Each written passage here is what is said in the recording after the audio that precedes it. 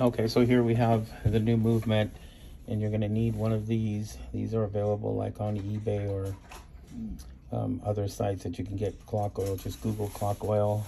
Best place to do it is in eBay. It won't cost you that much, and what you want is like a stem at least 6-7 inches long, not a short stem. So here's the new movement. Now you're not going to be able to get to this area from the front because the dial is in the way, and the last thing I want you to do is remove your movement. I don't want you to do that.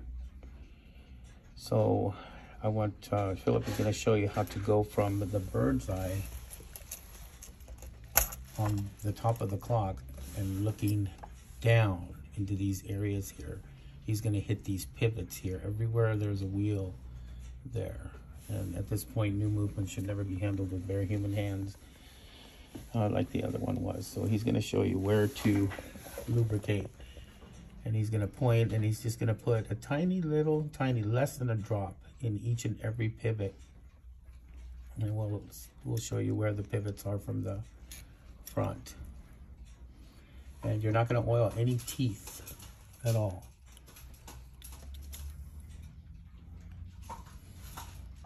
Now you would ask yourself why we're taking a new movement and putting our lubrication in when the factory already lubricates it. Well, there's a phenomena behind that.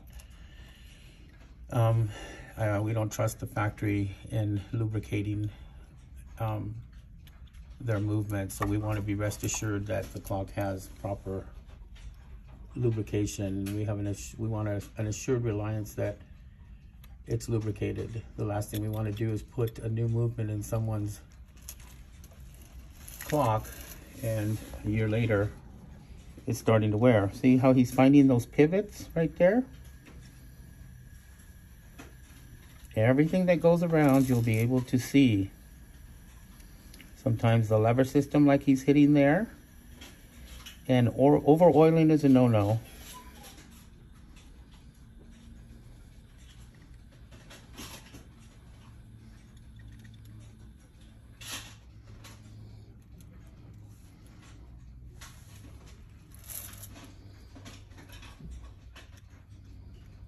Basically anything that moves except for the teeth. Now, you couldn't see, you're not going to be able to get to this area here because the dial's here, remember? So what we're going to do is we're going to go in here and match it. There's a pin right here, oil as well. There's also one on the other side. There's a pin on what we call the first wheel there. I don't know if you can see that pin, but can you point to it there? It's very important right there. Okay, but here on this side we have the same area here, but we don't have to go in from the bird's eye view because we have access to the back. So that's where he's going to hit the back. Probably. Pretty good.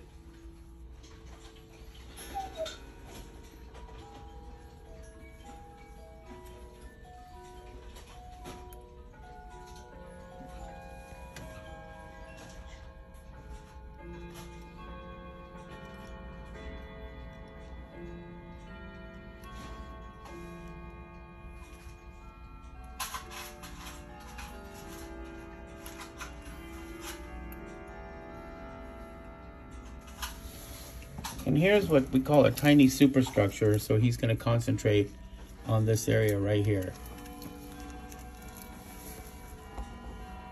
So he's going to hit it from the inside, from the outside, or from the inside there.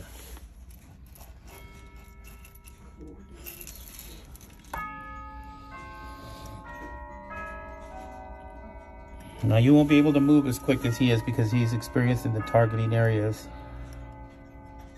But he's getting in between those superstructures.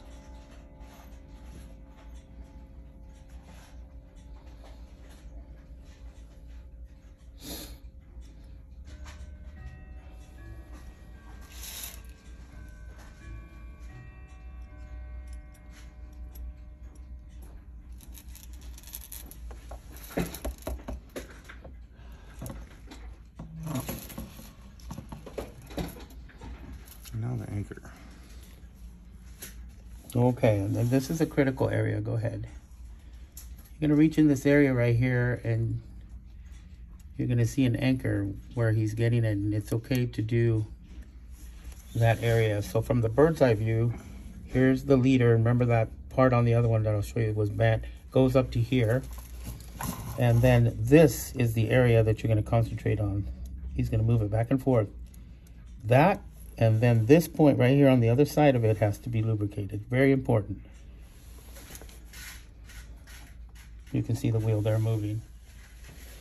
Okay, and that's how to service that clock. Here's Clyde's clocks here. What's gonna happen here is it's gonna be treated. As you can see, all of that there is gonna be removed and everything. It'll look brand new. The treatment will help it. These scars, these scratches on both clocks. What we're gonna do is we're gonna revive his finish without altering any of his authorship of the clock. And then the old movement is right here. And as you can see, this area here was very critical. And this pivot here and there is completely worn out. So the best way to understand on this old movement too, and the new movement is the clocks have 3 trains. It's 1, 2, and 3. And each one is connected to another one above. So what you want to do is follow these, see? Here, here, here, here, here, and here, and then here. And if you'll see one hiding right here. And that's how to lubricate the clock. The other part too is behind the moon dial is important and an ignored area. So this is your dial. And from the bird's eye view, you can hit these areas. You're gonna probably need, earlier I told you you're gonna need a longer stem on the oiler. So probably get a longer one. And then you hit it here, right where you just hit it, right there. Okay. And there's a pin. You can see on the inside. Yeah, right there's a pin on that wheel. And he hits that too. And then this is gonna be ozoned and cleaned, and from here on we don't touch any of these things. This is the moon dial here.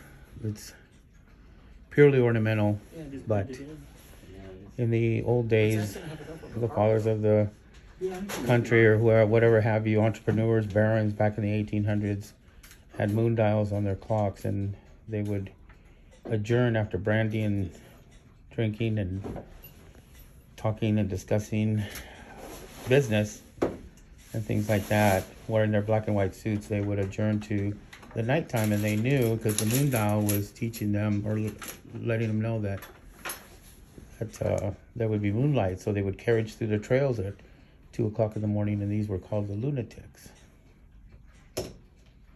And these right here stand for the 4 Gospels. As you can see the face there, right there. This is the chapter ring here. And I explained the rest of it. Lord, through this hour, be thou our guide, so by thy power, no feet shall slide. Dong, dong.